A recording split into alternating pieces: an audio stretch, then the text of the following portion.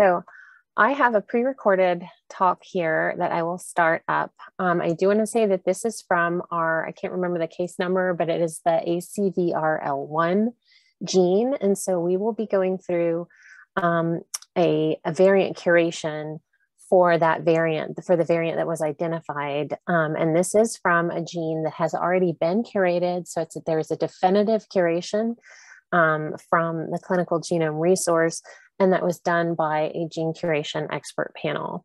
So let me go ahead and screen share and do it. There we go. I'll share sound, optimize for video, sharing this. Hi, my name is Deb Ritter from Baylor College of Medicine, and I work for the Clinical Genome Resource, or ClinGen. So today we'll be reviewing curating a known variant in the ClinGen Variant Curation Interface, or VCI. So why might you curate a known variant? Well, one reason is to learn how to curate within the VCI. And other reasons might be that, the variant might have a classification on a site such as ClinVar, but maybe it only has one classification, like the variant we'll do today, and you might have additional data to add to it, or you may have checked a different reference or have found another reference as well. So a couple of things to know just starting out with the variant curation interface. So some of the materials that came with this were to review through the American College of Medical Genetics and Genomics, ACMG, and the Association of Molecular Pathologists, AMP, guidelines that came out in 2015 and talked about the different types of evidence that are available to curate, and then created a sort of a nominal classification system of evidence codes that then are combined to create a final variant classification. So the ClinGen VCI is an interface in order to apply those evidence codes in a variant classification and to keep that evidence in one central location. So I always suggest this process when learning the variant curation interface is to play first. So we have a test site, and that's the site that we will be using today. And you can log in and create an account. This gets deleted periodically, and the deletion date is posted on the site. But here you can test and try out features. You don't need to be scared to use it or think you might put something out into other databases. This is just contained within this one site, and so it's a good testing space. Then I suggest learning more. So there are some training videos that are available. There is a variant curation SOP that provides many additional materials as well. And then there's also a volunteer process that we have where you can volunteer and receive an in-depth training and potentially join an expert panel. So then the last here is joining an expert panel, or alternatively requesting an affiliation for a laboratory or group. We have those as well. And then this would be done in what's known as the production version of the VCI. And in this case, then the variants that are curated within the production version would be able to be pushed on to ClinVar or the evidence repository, which is a interface that's used to display a lot of the curated data and detailed curated data for variants that are in the VCI. So once you are in the variant curation interface, and we'll do this live in just a bit, but once you're in the variant curation interface, you can navigate to home. And so this is a dashboard view here. And then at the home button here, you can click and change this affiliation. So we won't spend too long on it because many people that are just learning the ClinGen VCI won't have any other affiliation. However, if you do join an expert panel or have a laboratory or group affiliation, you need to make sure that as you are working within the VCI, you work under the correct affiliation. So in this case, we will be doing the work in no affiliation, which is the affiliation we'll use that is not assigned to any of these other groups, for instance. So then we will, you can go to the ClinGen VCI, and then to start a variant curation, you press the new variant curation button, and that opens up a new window that will then ask for what's known as a ClinVar ID or a ClinGen allele registry ID. So I'll briefly show how to get these two, and then we'll go on over and work through our example as well. So the ClinVar variation ID can be found at the ClinVar website, and you can either put in the gene with the amino acid and codon. There are multiple ways to search. You could just put in the gene and click through a couple of variants, and you'll come to the variant page then. This is the variant view page, and the variation ID is here, and it's this number. So just below that on the website, there will also be the allele ID for ClinVar, and you want to make sure you don't get that ID. It's this ID right here, the ClinVar variation ID.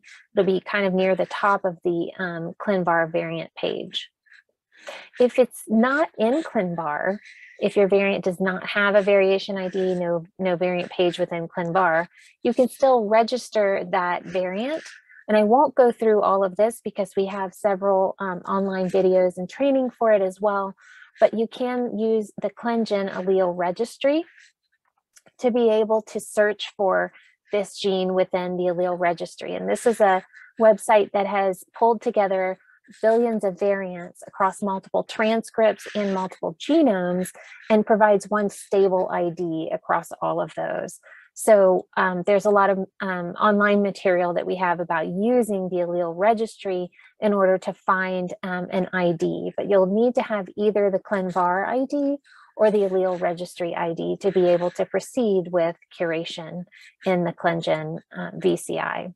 So in this case here, this is just an example variant. This isn't the one that we would be doing for today, but this shows how to obtain a allele registry ID, and then this CA number will be the number that's used if your variant is not within ClinVar. So right then from there you go through, and in this case we would add the ClinVar ID there. So why don't we go on over to the VCI and work through our example for today. So here we are in the ClinGen VCI, and you can click on Login on the right-hand side. And if you don't have an account, then you can create an account here. And then all of the information you need to add in here and create an account. And you should be able to use that account automatically. And in this case, I have an account, so I'm going to sign in.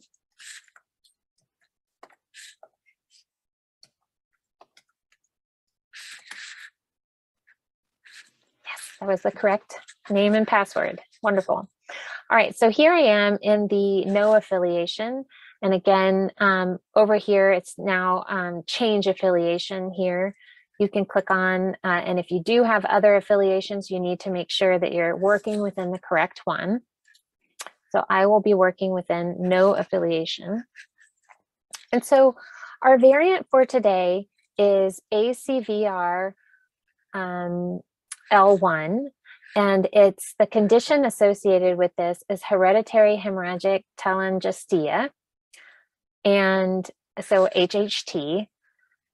And in this case, like we said, it is a pathogenic variant, and here is we're provided as well with this ClinVar variation ID.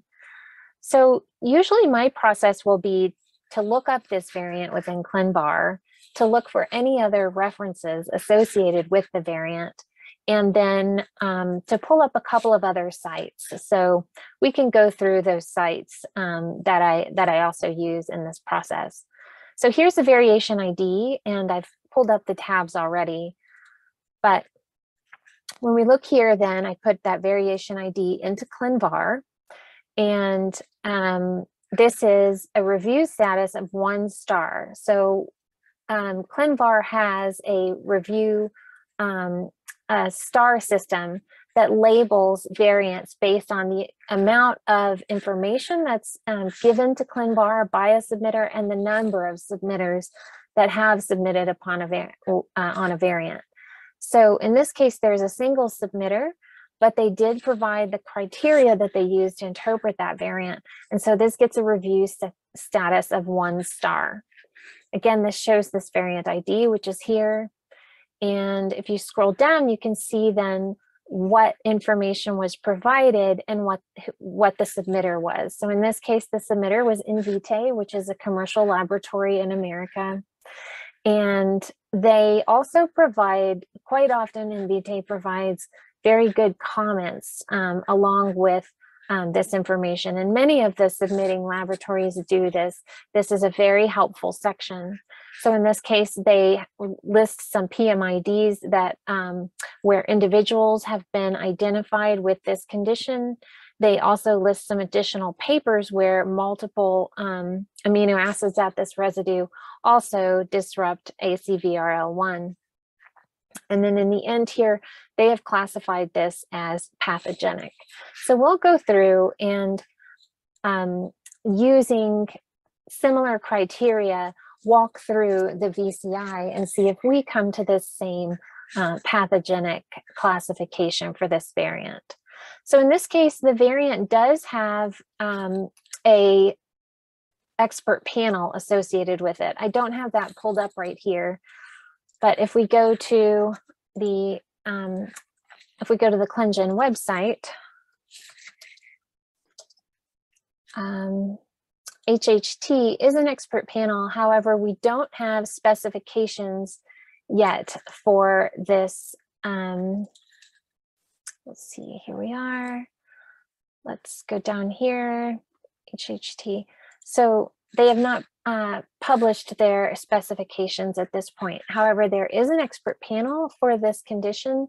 And it's another thing I always like to look at in curating, whether or not there's an expert panel that has published specifications or whether or not there is one that's in progress. And then you just know who you could reach out to ask further questions if needed, or to make sure that you're paying attention when these guidelines or specifications do come out for this particular gene of interest. So here we have then the variation ID, and we can take the variation ID, go into the ClinGen VCI, and then do new variant curation. So when we do a new variant curation here, we can put this in. This is the ClinVar ID, and then click retrieve.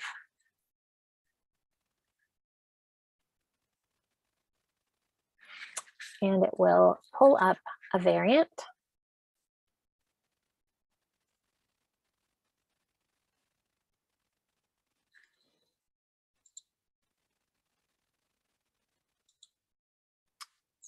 There we are. Okay, it's taking a little more time than you wanted it to. So here is the variant. It's the same one that we will be curating, the same ClinVar ID, always good to check, and then click View Evidence. And then here we are in the evidence view. And so in the evidence view, you can see multiple tabs are available. So there's the basic information tab, a population tab, variant type, experimental, case segregation, and gene centric. And in these views, there is no ability to enter the evidence codes. You just evaluate some evidence that's presented on these different pages. So here in the basic information, they have ClinVar information, primary transcript, some other evidence resources. In this case, several of them aren't applicable to this gene, and so there is no information associated with it. It looks at nucleotide changes, ensemble transcripts, and then the variant's genomic context across multiple genome builds. Right, so the next tab is the population tab, which includes the exact scores, NOMAD database, PAGE database, which draws variants from diverse populations, 1,000 genomes, and the ESP project. And then you have the ability to add in any PMIDs that are associated with population evidence. In this case, you can see that none of these resources contain this variant. So this variant is very rare and it's not seen on those resources. The next tab is the variant type tab. In this case, it is a missense variant, so this is the appropriate tab.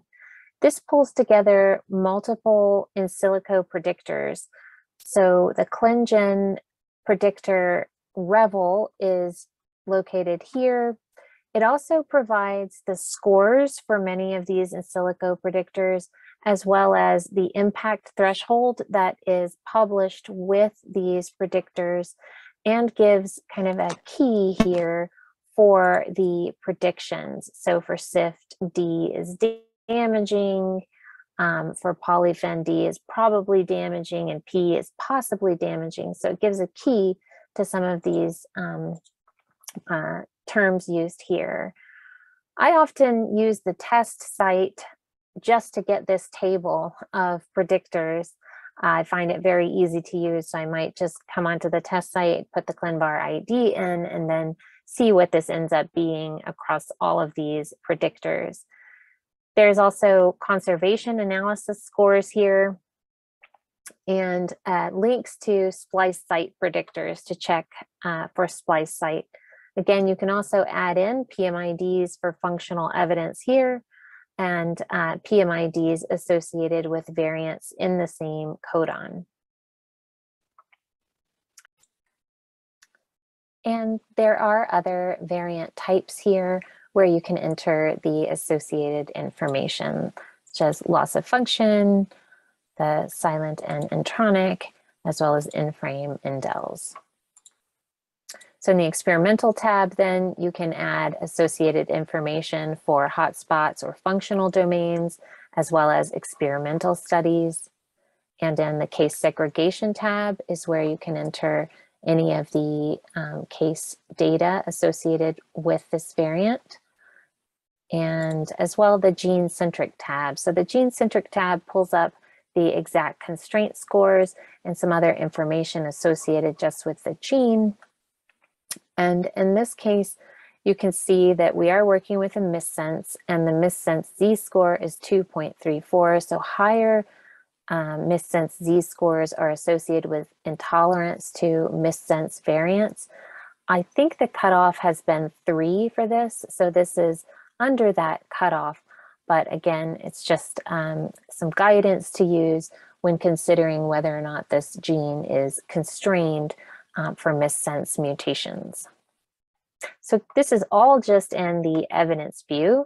And then here to do the interpretation, we'll click on the interpretation view.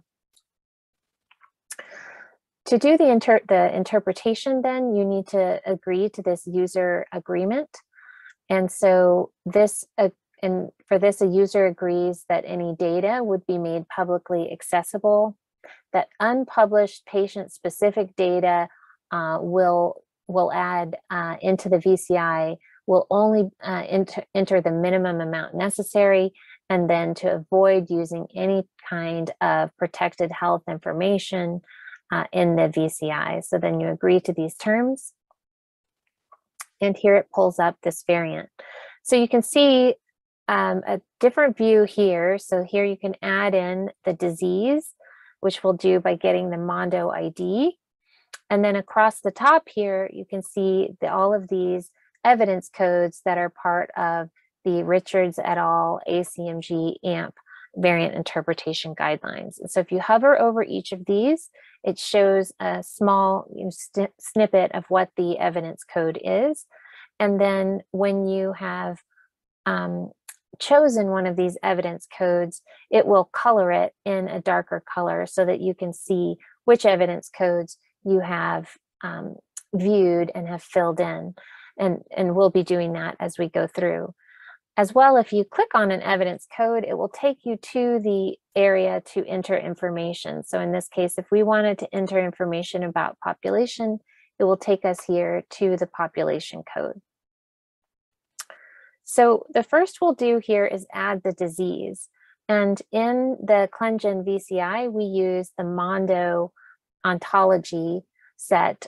So we will find the Mondo ID. So this is one of the Mondo ontology lookup services that I use that contains the Mondo ontology. So then if you just type part of the disease name, it will do a look ahead. And here is the disease we are looking for with the Mondo ID. So then you can just copy this Mondo ID and come back here and paste it in. So then it will retrieve your Mondo from there and you can save. So here it's saved this Mondo ID and we can proceed with adding our evidence codes. We can also add the inheritance. And so this is an autosomal dominant disorder. So we can click here. And if we needed to add any adjectives to that as well, we could do that. We will just leave it here as autosomal dominant inheritance and save it. Right, now we can move through adding evidence in the evidence codes. So everyone has a different order in which they might prefer to move through these. I like to start with PM2, so the population databases and some of the more obvious ones. Now, when you click on one of these codes, it will take you to the area where you can fill in information about the code. And as well, once you have filled that in, the box will change color to this color here to alert you that there has been, that this code has been modified and evidence has been added. So we can do this population database PM2 code first. So we can see that there are no variants found in these databases. And the ClenGen SVI, the Sequence Variant Interpretation Working Group, has shown that PM2, which is a moderate weight, should be applied at a supporting weight for absence in a population database. So we will go ahead and put this as PM2 supporting. In addition, we have a standardized text to add as an explanation. So I won't go through each of these, but I have prepped these in advance to add to our variant interpretation. In this case, we would say this variant is absent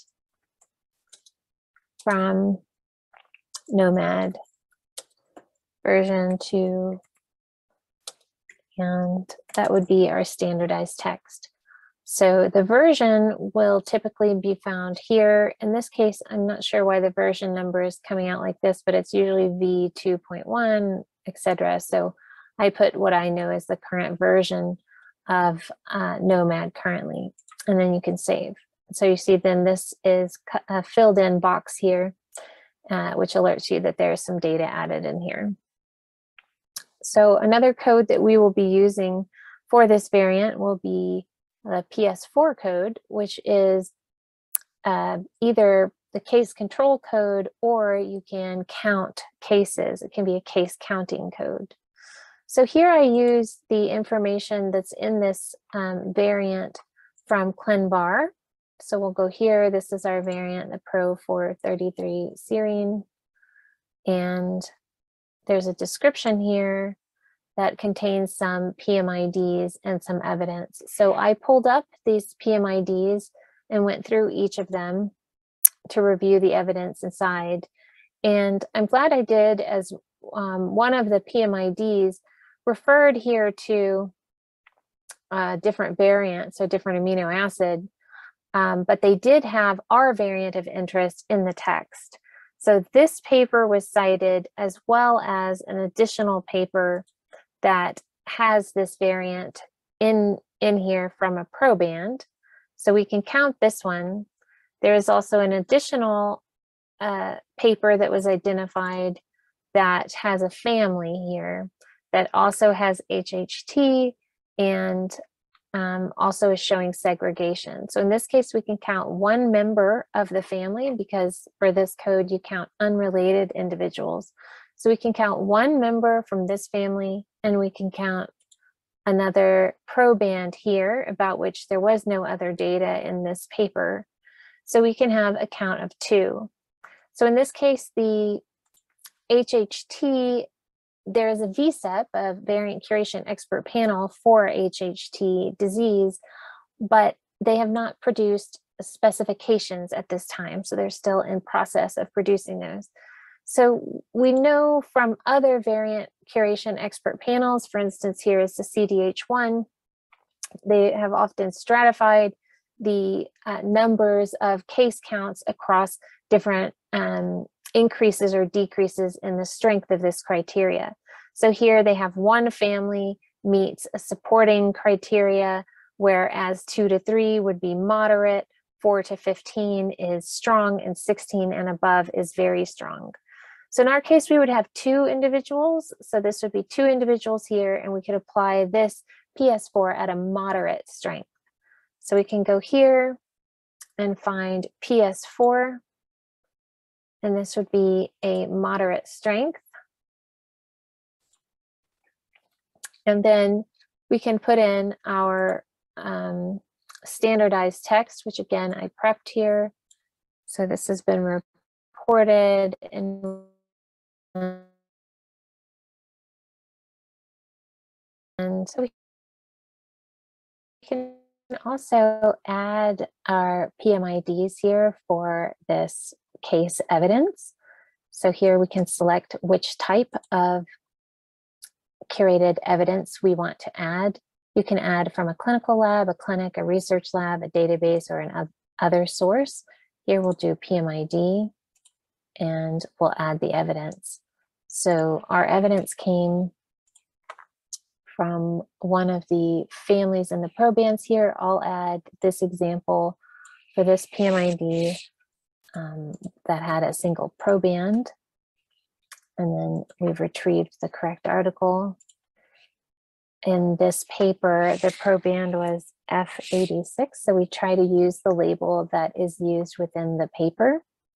You can add phenotypic terms here with HPO terms. I won't go into those right now, but I will add some of the phenotypic information that was required. So in this paper, they had a criteria to diagnose with HHT, but they did not provide specific information about this sample. So we could put this criteria used for all of the patients within this paper as well. And then we can put that there was one proband, and we can go ahead and save. And I'll make a note here that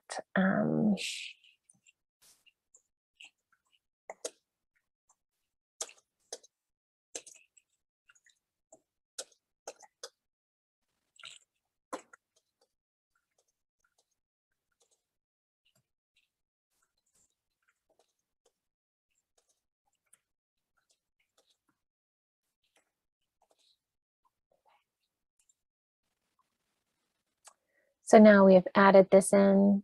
It relates to PS4, and we could add in the second paper as well. For time, I won't do that right now, but we can add in multiple PMIDs that support our PS4 criteria code.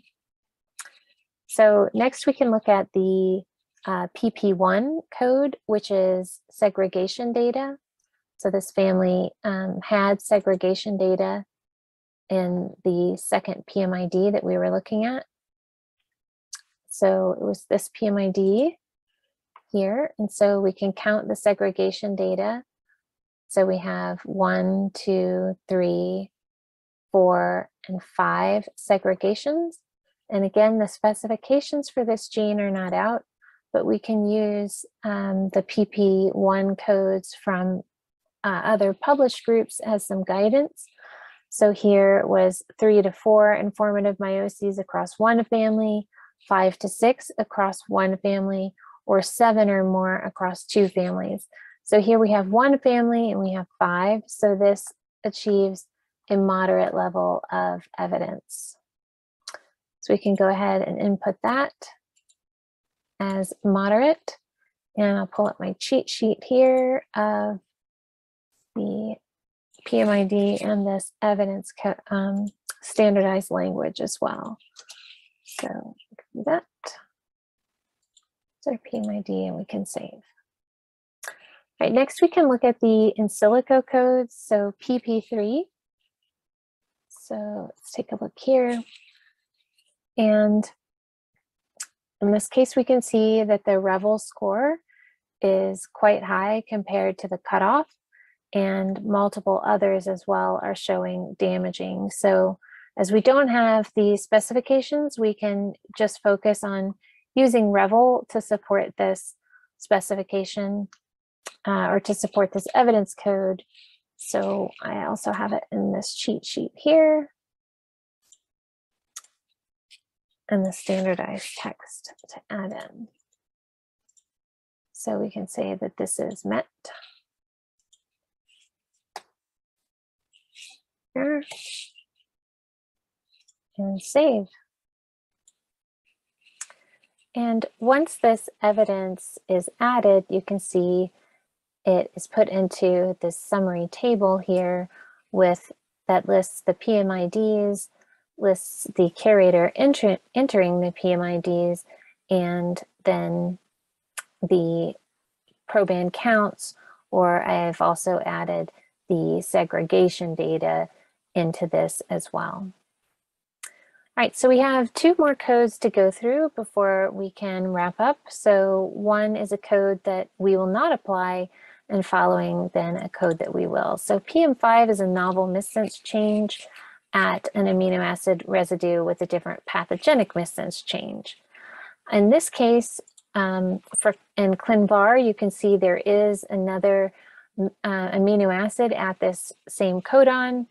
However, it is likely pathogenic. It's not classified as pathogenic. And then in our prior papers, the PMIDs we have looked at, we've seen another amino acid at this same codon, and as well another one here. So, however, most groups do go on to specify that the amino acid needs to be at least needs to have a difference, a larger difference on the Grantham score than the one that is classified as pathogenic. In this case, from arginine, leucine, and histidine, serine is the lowest Grantham score amongst all of those. So arginine and proline is 103, leucine and proline is 98, and histidine and proline is 77. So here, serine and proline has a score of 74. So in this case, then we would not apply this score because serine is the least damaging in terms of the difference in the amino acids. So if we go back here, I have prepped some of the text for this as well. Just to make sure that it was, I want to note that I've seen this and looked at it, even if we are not ultimately going to apply that code. Okay, and then I'll put this here as not met. However, so any not met code then is grayed out, filled in with this gray color. However, this last code that will apply is a mutational hotspot or functional domain. And given that there are multiple amino acids at this site, I think we could specify it, or it would be specified ultimately as a hotspot. And again, the specifications are not out yet, but we can go ahead and add this here as met because of the multiple amino acids that are seen at this site in affected individuals. So again, I have prepped this text here for this variant resides within a mutational hotspot. And we can further add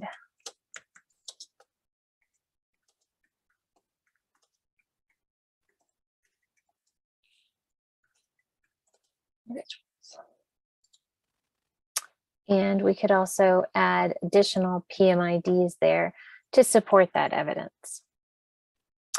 All right, so all of the codes that we have had that could apply, we did not identify any additional functional information or any de novo cases.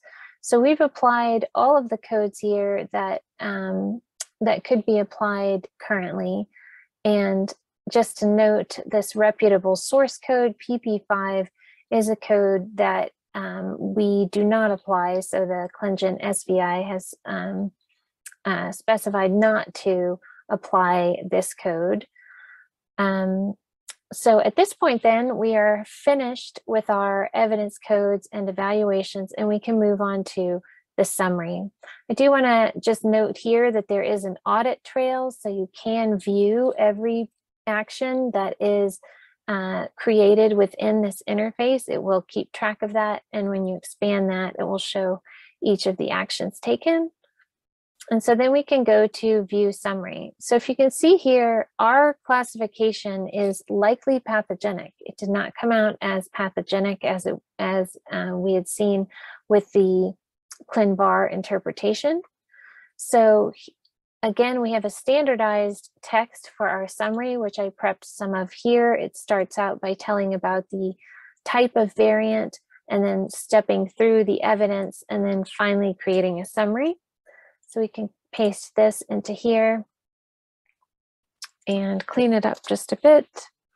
Then we can finalize this as well. So this, and then in summary, we find it to be likely pathogenic, and then you provide the evidence codes as well. So here we can save, and then we can save this as a provisional interpretation and submit it as provisional. And then we can as well see approval.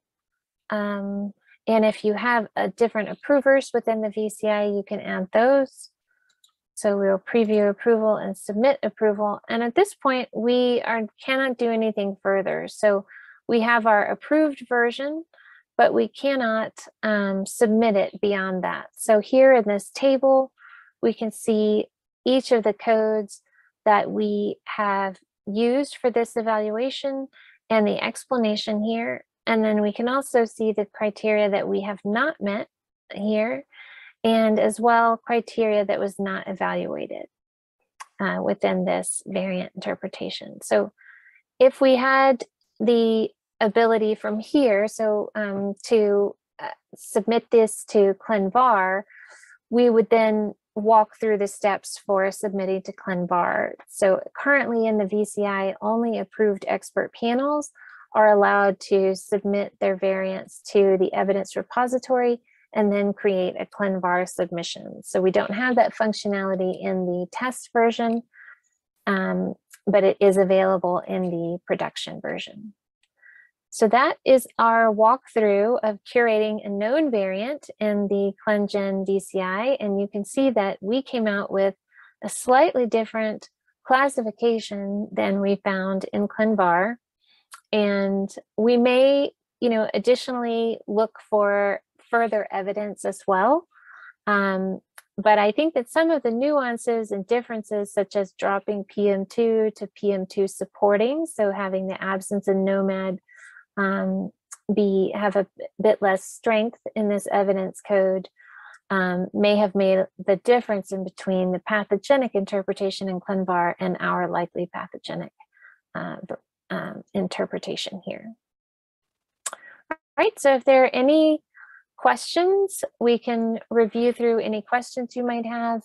And as well, I'll also, in the slides that go with this, we'll also put some links to further videos and education on using the ClinGen VCI and applying the ACMG evidence codes.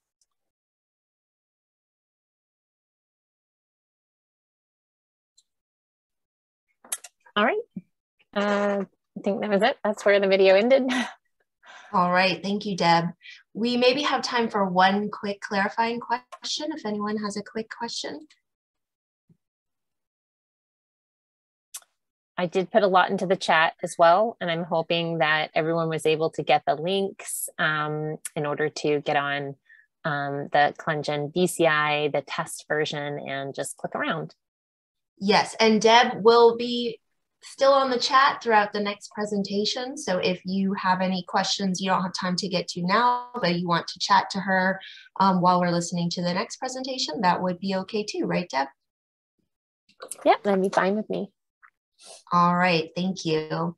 Well, in the interest of time, I'm going to introduce our next speaker, who is Christine Preston, and she is a senior product manager with the Stanford ClinGen team, focusing on the development of the variant curation interface, or VCI, that you just heard about. So Christine, I'll turn it over to you. Thanks, Erin. So I also pre-recorded a video, so I'm going to go ahead and share my screen and play that.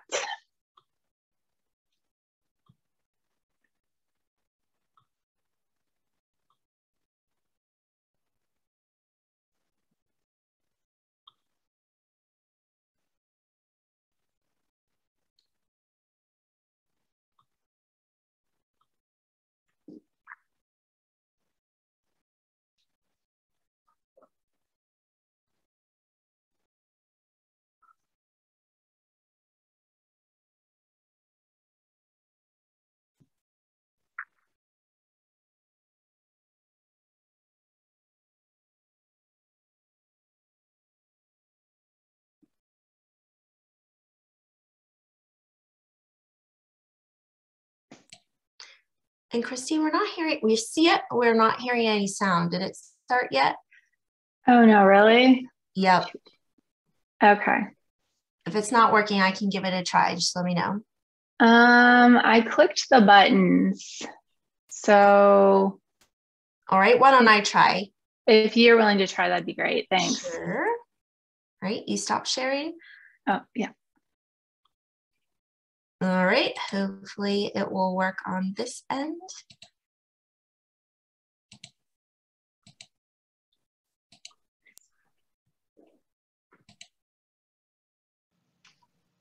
Okay, hello.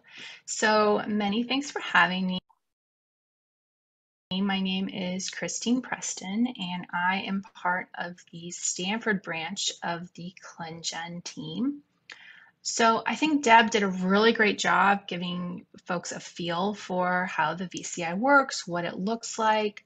I also know that there were a number of different resources and recordings that were added to the agenda. So for those folks looking to get a little more information on the classical single variant utility of the VCI, I think there's a lot of great resources there. So what I was hoping to do with the remainder of today's time is to walk you through a new feature that we've added to the VCI recently called Variant Prioritization, or VP.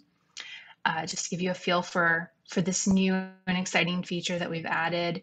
I'll also talk a little bit about kind of the overarching workflow of the VCI and the VP, which I think Deb, again, did a great job giving you a feel for.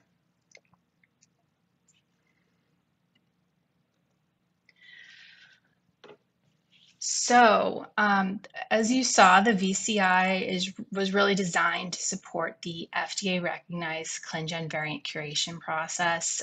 As Deb mentioned, that is based on the ACMG AMP guidelines. And I just want to highlight again that the interface is truly available to any interested variant curator. We have affiliations. Obviously, we have the ClinGen Variant Curation Expert Panels, or VCEPs, are a big part of the folks using the interfaces, but anyone can sign up for the interfaces, and any group that's interested, regardless of whether or not they're ClinGen or not, in setting up an affiliation. An affiliation is where you curate, a group of people curate together as a team. All of that we support. So it is a open source tool, and if you are interested, please sign up for it. So the diagram shown here briefly describes the workflow supported by the VCI. A lot of this Deb went through. And in short, you start with selecting your variant. using either a allele registry ID or a ClinVar variation ID. Then, as you saw, evidence of a number of different types is a lot of it is brought in by the VCI itself. We also obviously support the addition of evidence by the curator. This is often in the form of PubMed IDs and literature, although we also support the addition of lab and other data. So you bring in all this evidence, and then this leads to a classification selection of one of the 5 categories: benign, likely benign, uncertain significance, likely pathogenic, or pathogenic. For ClinGen VSEPs, there's an expert review process, which is an important part of the process, and the final variant classification can be sent on from the VCI. For approved ClinGen VSEPs, we send it on to what we call the evidence repository, or eRepo, which is a ClinGen tool. And also we support sending on, for anyone, their information to ClinVar, and we're continuing to build that support and make it more integrated. But in any case, we had a paper recently describing the VCI published in Genome Medicine, and again, there are many resources that were linked in to the agenda that I think also provide additional information on the VCI. So what's this variant prioritization feature that I've been talking about? So the VP is designed to support a pre-curation. This is filtering large sets of variants to identify high priority variants that then can go on to formal curation within the VCI. We also, I'll just mention, see this as a foundational piece for future bulk curation workflows within the VCI. And so this is the same picture I showed you just a few minutes ago of the workflow diagram that the VCI supports. It's what's in the center of the slide. So the VP is essentially conceptually upstream. It's an upstream workflow supporting pre-curation, and it's summarized in this diagram shown here on the right side. So briefly, a curator will select a specific gene. HD and C gene symbols are what we use. They'll then filter on various different types of evidence that are within the VP, and I'll show you more about that in the live demo section. And this allows users to find specific variants of interest. They can refine the output and then can go on to fully curate that variant within the VCI. And there's a number of different types of evidence that are currently in the VP, as well as some ones that we want to add, but here's the current list. The VP contains variant identifiers, protein effects, and transcripts HGVS values. These are sourced from the allele registry. Canonical RefSeq transcript HGVSs and molecular consequences. These are sourced from Ensemble. The main transcripts, which are sourced from main, nomad population data, Revel pathogenicity predictor scores, which are sourced from myvariant.info, VCI interpretation statuses, which we get from the VCI, of course, and ClinVar interpretation data sourced from ClinVar. And in the far right column, you can see the intended update frequency for these various data sources. We do have an emphasis made on keeping the data as fresh as possible. So now I'm going to do a brief live demo to give you a feel for what the VP actually is like. Okay, so I thought now we would do a live demo of the VP within the interface. So this is the dashboard of the VCI. And up here, you can see there's this button, variant prioritization. And that's how you get to the VP. So let's go ahead and click on that. And this is the landing page.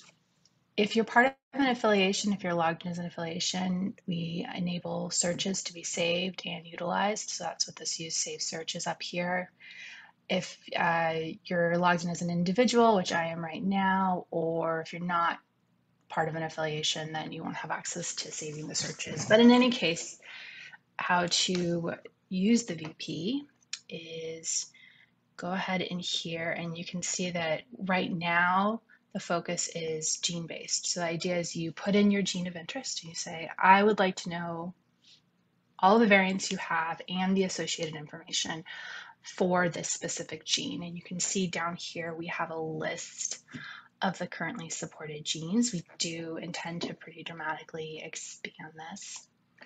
So let's go ahead and choose one. So I'm going to use RUNX1, which is a gene actually being curated by ClinGen's myeloid malignancy VSEP. And the searching does take a little bit of time because all of this information is being collected so that the information can be as fresh as possible. So, but here we go. So this is now, the rest of the VP experience will largely be in this view. So this is the VP view. I know you don't see anything immediately, so let's go over here because this is actually a pretty important part of this. This shows basically your progress as the curator is doing the searches. And again, with the VP, the idea is you start with a lot of variants, you apply filter saying, I want to filter down the information that only applies, to my specifications, and then you end up with a list of variants that meet those filters, those specifications. And so right here is an indication of all of the variants that were identified for this gene from the ClinGen allele registry. You can see it's almost 85,000 variants. That's a lot of variants. And once you click on that, then you'll see that this table down here, this kind of active table, will populate with a variety of different information. This table is highly customizable. We'll talk about that a little bit later, but this is kind of the default settings. So you can see there's the ClinVar canonical allele identifier from the allele registry. There's a standardized nomenclature, which is an HGVS terminology. There's ClinVar titles for those that are in ClinVar. There's molecular consequences using the main transcripts. And then, and you'll see you can customize this in a number of different ways. I'll show you that in a moment. So again, 85,000 variants is a lot. We want to filter this down based on some specifications. So I'm going to scroll down and also just show you, this is one table. You can customize how long these tables are, but obviously this is just an enormous amount of data. So the myeloid malignancy group has put together criteria specifications for curating RUNX1, and they've published them. And so let's use some of those specifications that they've put together to do some filtering. So I'm going to add a filter. So this here is the list of various filters. You can see we have a number of different types of ClinVar data in here. We have molecular consequences. We have a large number of population data. This is NOMAD v2.1.1 data, and some number of different subpopulations. And we also have VCI interpretation status down here. So that's whether or not there is an active, or there is a record within the VCI for the variant. And then we also have this meta predictor, ClinGen meta predictor, called Revel. So let's add Revel. And so we've added that as a filter. And up here you can see that we've already changed our numbers. So it's saying, okay, you started with 85,000. There's a default setting for all of the filters. So we need to do more. We need to go into each of these filters and make sure that the settings are as we wish them to be. But there is a default setting, and so it'll automatically say, in this case, the default setting is, as you can see, that there's any Revel score. So not all variants will have a Revel score. So over here, if you're seeing my cursor, you can see that just doing that takes us from almost 85,000 variants to 3,300. But the myeloid malignancy VSEP has said for the criteria code PP3, they want a Revel score of greater than or equal to 0.88, I believe. And Revel scores, just to let you all know, Deb showed this very briefly previously, go from 0 to 1, with 1 being the highest predictive pathogenicity. So let's do greater than or equal to, you can see these filters, 0.88. So we will apply that. Okay, so you can see that now, again, these numbers are changing here, and down here they're also changing, and you can see, if you want, which ones have matched and which ones have not matched by clicking on these different tabs. But we're going to stick right now with the match. So you can see there's 621 variants that have a Rebel score greater than 0.88. Okay, so we're going to close that filter, and then we're going to add one more filter. So this is going to be another specification, I believe, by the myeloid malignancy is that for RunX1 is that to meet the PM2 criteria, they say the variant needs to not be in population databases. Again, we only have Nomad in here, but it's a pretty substantial database. So let's go to population total. So this is all of the subpopulations. Let's open this up. So you can see again that there's a default. In this case, it's any total population. We will set our own, which is we want an allele count of, let's say, less than or equal to 0, apply. And now you can see up here again, I hope you can see this, we're down to 2 variants. So let's close this filter up.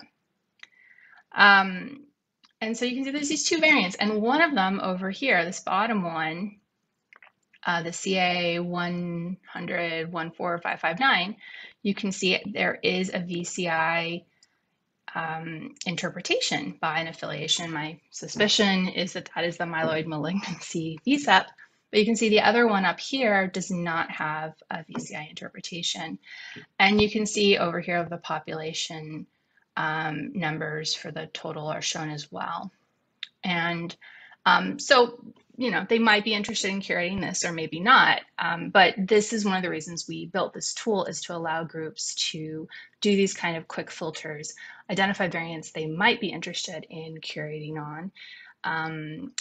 And then we do have plans to enable the transfer of not only the variants to the VCI, but also some of the associated information going forward, which could be leveraged for some bulk curation workflows in the not immediate but eventual future within the VCI. So we're very excited about all of those plans. And you may remember I said this table is very customizable. Let me show you how that works. So you go over to columns. So you can see there's these 2 tabs up here. First tab is filters. This other tab, columns, is how you control what is in this bottom table down here. I really hope I'm not getting anyone seasick with all of my cursor movement. And so you can say, I don't want standardized nomenclature. I don't want molecular consequences. I want front and center to see the Revel scores, or I want to add a column. And within these columns, there's a long list of other things that could be added. So let's say we want to add, the protein effects. Those could be added.